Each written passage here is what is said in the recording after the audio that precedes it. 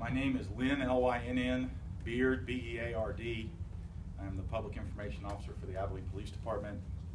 I want to begin this afternoon, first of all, on behalf of the men and women of the Abilene Police Department, we want to offer our sincere and heartfelt thank you to the citizens of this community who have overwhelmingly shown support in the aftermath of this incident.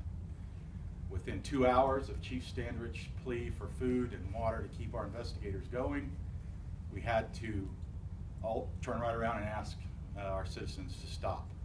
We simply could not handle the volume that was coming in, and we had an abundance of supplies. So we offer our heartfelt thank you and gratitude to the citizens for that.